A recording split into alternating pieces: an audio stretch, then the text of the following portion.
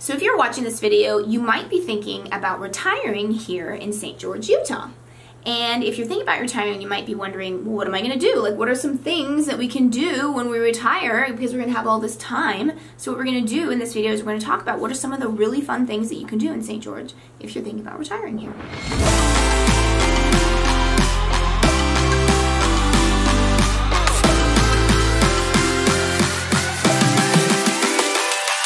This one is pretty obvious. Pretty much the #1 request. Yes, it's a huge reason why people come here to St. George, and that is the golf, right? Yes. We have great golf courses here. I think Golf Magazine or golf.com, they actually rated St. George as the best golfing community in the American Southwest. So that's saying a lot because there's a lot of golf communities here in the American Southwest. For sure. And also what's interesting is that what people love about it is not only do we have a variety of golf courses, you know, and again, a lot of them are like absolutely amazing, but also the year-round aspect of being able to golf. Like that's a huge thing about St. George is that we can actually golf pretty much year-round, which again, you can't say, like we get a lot of people reaching out to us that are, you know, especially up like, you know, up north, right? And they're just like, they're done with the snow, they're done with the rain, they're done with like the cloudiness. They want to be in the sun, and we have a plethora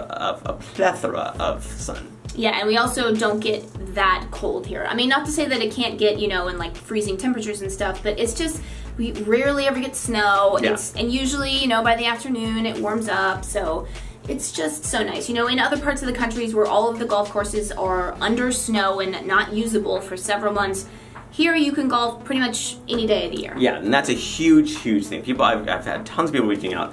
They want to be able to golf year-round, and we're able to offer that. And on top of that, there's a lot of residential communities are built around these golf courses. So if that's something that's really, you know, appealing to you, because obviously every community offers different, you know, association dues, different other amenities. They may be gated, they may be not, or they may have a huge waiting list. Yes. Like there's some communities that have like really big waiting lists. Yes. To get to be able to use the golf course. Yes. Yeah. So if you have questions about that, definitely reach out to us, because Sean and I, we are licensed realtors here in the state of Utah, so we can help you with everything that you need if you're thinking about living in a golf community here in St. George.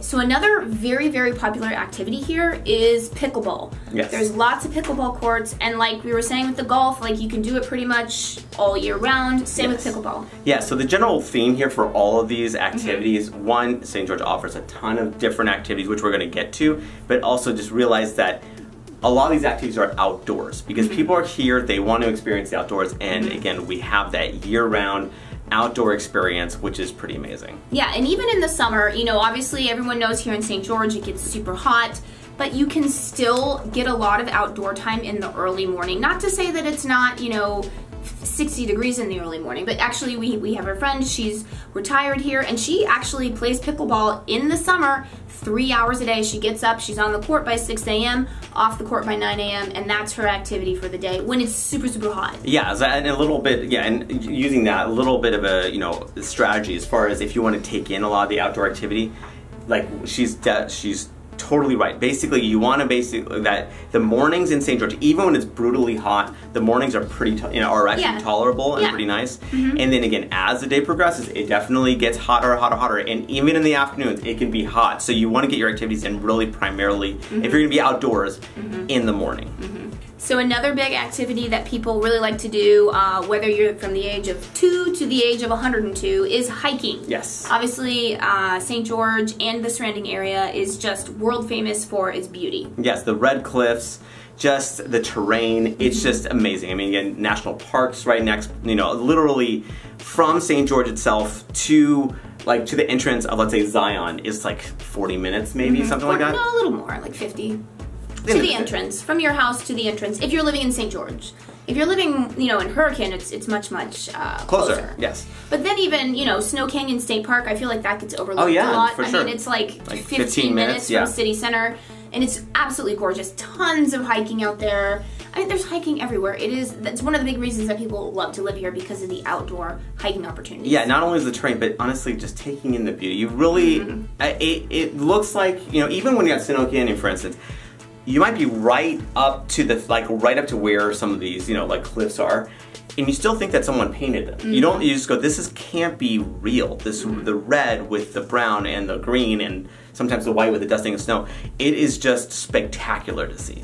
So another big activity around here is cycling. I think that's part of the reason is because we do have like a big triathlon community here, because we do host Ironman events here in St. George. Yeah, the World Championships actually. Yeah, the World Championships were here, which is unusual. It's usually in Hawaii. Obviously had to do with COVID, but yeah.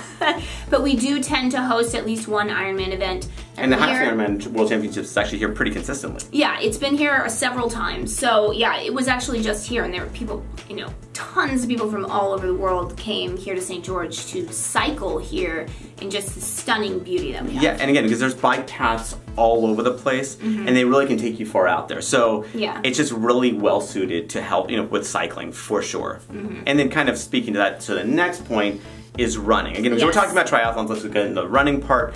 That, again, same thing. You have lots of trails, paths, and all this stuff. And of course, where you'd be hiking, you could possibly be running depending on the terrain. So, again, just because it helps being former collegiate runners and stuff like that, we really appreciate when you can do nice trail running. It's nice, and we do have a ton of that here. And you do see a lot of runners. I mean, the other day I actually saw, she was an older woman. She was jamming to Lady Gaga, and her and her husband were running, down the path. And you see that everywhere. Like, you see runners everywhere of all ages. It's just very popular here. Yes, definitely.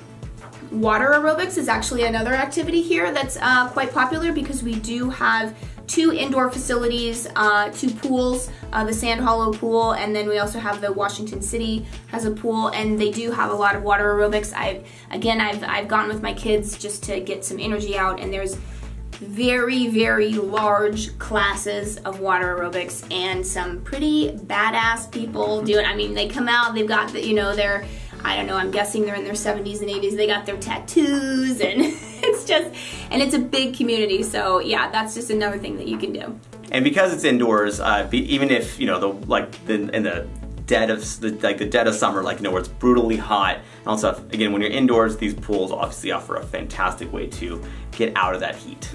And then continuing with our theme of just the beautiful outdoors. Yes. Camping is a huge, very popular activity, not only for retirees, but people from all ages. I mean, you just drive around St. George, you see all the RV garages, all the RVs, and people love camping.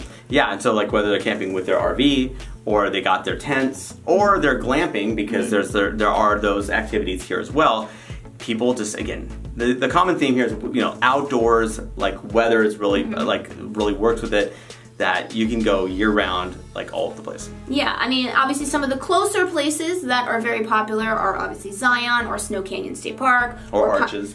Or Pine Valley. But then, how Sean was saying, there are some, farther away, couple hours, like Bryce Canyon, Arches, Kanab, and, there's so many. Kanab's not even a couple hours away, it's pretty close. Yeah, it's an hour. I think it's 2 hours. No.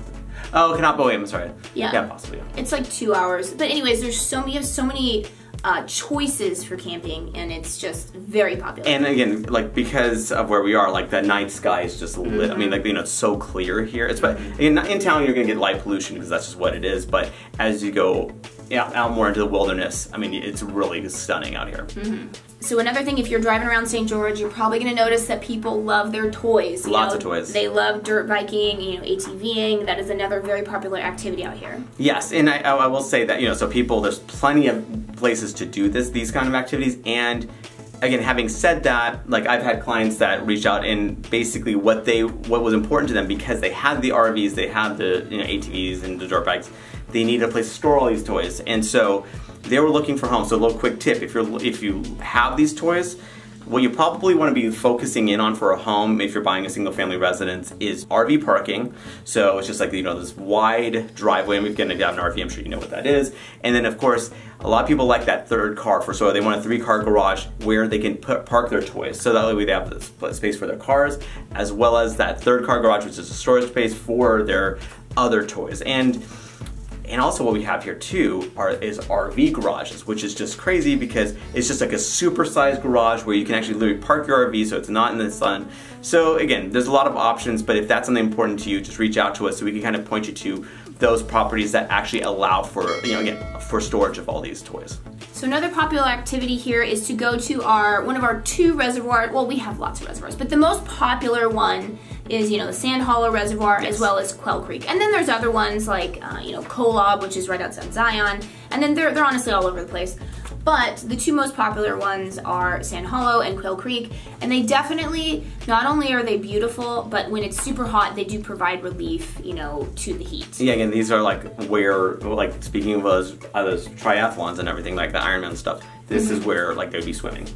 Yeah, and then another thing with these reservoirs, if you really like boating, people, you know, are always taking their boats out there, or if you don't want to own it yourself, there's definitely lots of like boat rentals and, you know, stuff like that that you can be doing on the lake to get some relief from the heat. So another point that we want to make is just how close Zion is. It is so easy. You know, Sean and I, we live, you know, in St. George, like pretty close to the center of St. George.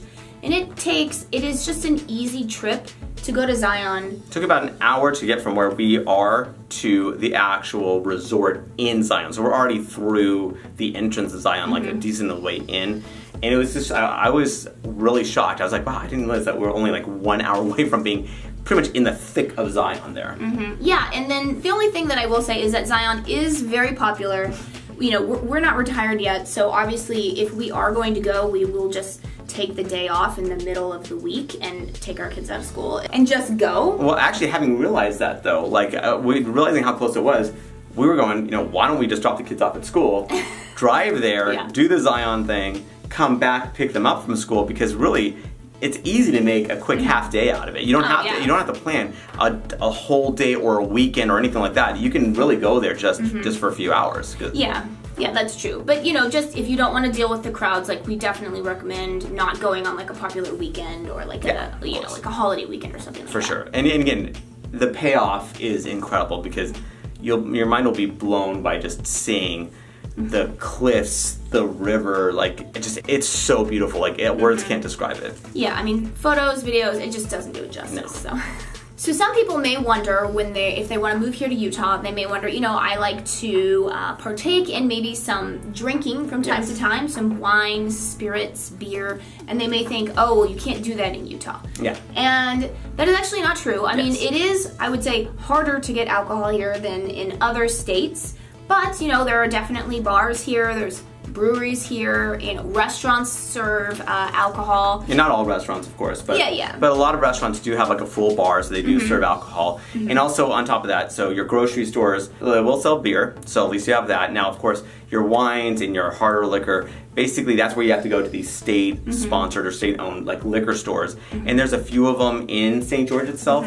It obviously isn't as convenient as, you know, like other parts of the country, certainly, but it's not like it's impossible to get alcohol. Yeah, for sure. And the good news is that if you're really like, you know, okay, you know, I just really feel like getting some alcohol quickly or whatever, good news is that, you know, like, let's say Mesquite is like, what, 40 minutes down the 15 freeway.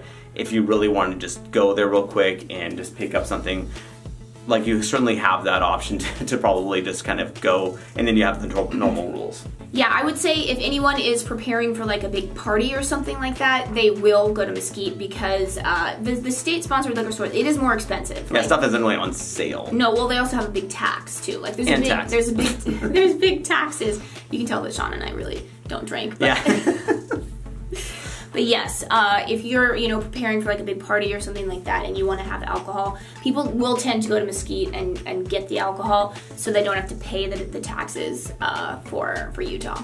So obviously that's kind of a ding, right? So I guess this gives us an opportunity to a little bit go into some of the shortcomings of St. George, because obviously we want to be real here. So basically, obviously the alcohol thing, it's there, but obviously it's not as convenient as obviously most other places. Another thing is that obviously the dining aspect. Shopping and dining. Yeah, shopping and dining. Like so for a place for a county of about 200,000 people, I would say it punches above its weight class in that we do have all the, like most of the big box stores, your Best Buys, your Home Depots, Lowe's, Costco, Walmart, Target, like so a bunch of stuff. But obviously we don't have everything because the population doesn't support it. Yeah. And then of course, you know, so that's from the shopping aspect. And then from the dining aspect, we do have lots of, you know, places, dining establishments and stuff. I would honestly say that it's probably not, like, in general, there's some good restaurants, but obviously it's not going to be a metropolitan area where you have just this huge variety of like restaurants. So just be aware that the shopping and dining isn't that like the strongest suit of like St. George. Which will lead us to our next point though. Yes. Another thing that you can do if you decide you want to come here and live. Because where would you go for some of the best shopping and dining literally in the entire world? I would go to Las Vegas. Vegas, baby. So yeah, so we got Vegas. So what's great is that 2 hours down the 15 freeway, you're right in the heart of Las Vegas, on the Strip or like right around there, and all the shopping and dining and entertainment for that matter you could ever ask for is so close. But again, you're you're not dealing with all that Vegas stuff all the time. Like you're just getting 2-hour trek back and you're back home, but you can scratch that itch. We love to do that. We love to scratch that itch. You know, wherever we want to, just go, you know, I need some good shopping or need some good dining. Go to Vegas, get it done, come back. You're like, okay, I'm good. I did my quick little trip, because really Vegas is good in little spurts. Like honestly, a weekend is more than enough. Just one night. Yeah, well, I mean, when I say a weekend, like, you know, you're going there Saturday morning, you come back Sunday night. That's enough for us. Yeah, and so that's one thing when I moved here, because I'm a big foodie, like food is my life. So I was concerned, I'm like, you know, it's not gonna have the high-end dining, the options that I'm used to. But really, because, you know, you're not eating that way every day, of course. I mean, most people just eat at home most days. Because Vegas is so close, I really do not miss that aspect of like living in a big city. Because I'm like, whenever I'm like, oh, I really want fine dining or some really good, you know, I don't know, like Chinese food or something, Vegas is right there. I go there, I stuff my face, come back, and I'm totally fine. Literally, you can make a day out of it. I mean, so you could just go there in the morning, come back that evening. I mean, really, that's more than enough. Yeah. And honestly, it's such a nice, pleasant drive anyway. Again, it's fantastic. So it's just great that, you know, proximity-wise, you get that small town feel of St. George, but then you can have that huge metropolitan. And Vegas is just, you know, dining and shopping and entertainment on steroids, and it's so you just have all that just so close by. Yeah, I kind of look at it like living in St. George. It's like having your cake and eating it too, because you get everything that's good about living in a small community, but you also have Vegas right there. You can get everything you want and then just come back. So that's it. That's our video. And remember, we are licensed realtors here in the state of Utah, so as much as we love making these videos, what we love more is to help you with your real estate needs. So whether you're looking to buy or sell a home, what you want to do is you want to give us a call, shoot us a text, or send us an email. Or you can reach out to us via WhatsApp. However you want to get a hold of us, we've got your back.